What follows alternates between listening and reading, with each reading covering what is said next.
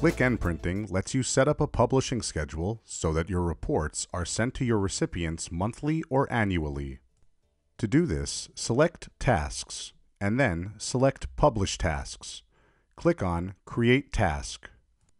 Enter a name for the task, and select an app from the drop-down list.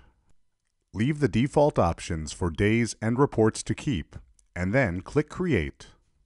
Click Reports, and then Add Report. Select a report from the drop-down list. Then, select the output format and the quality of the report.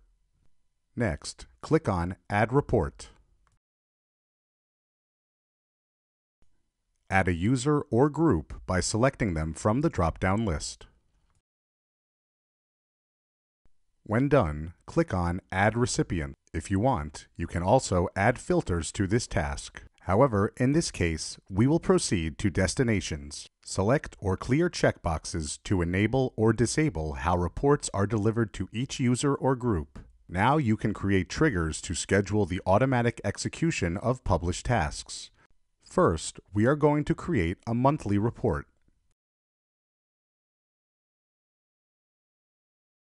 You can set a specific day of the month, or you can choose one of the options from the drop-down list.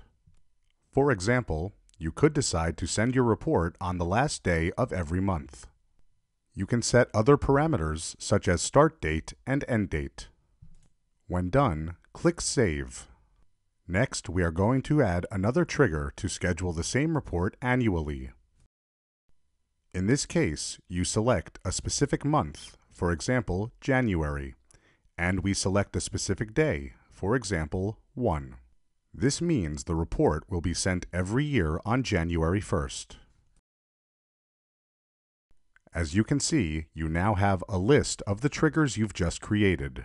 In the Next Execution column, you can see when the next execution for both reports will occur. And that concludes this video. Thanks for watching.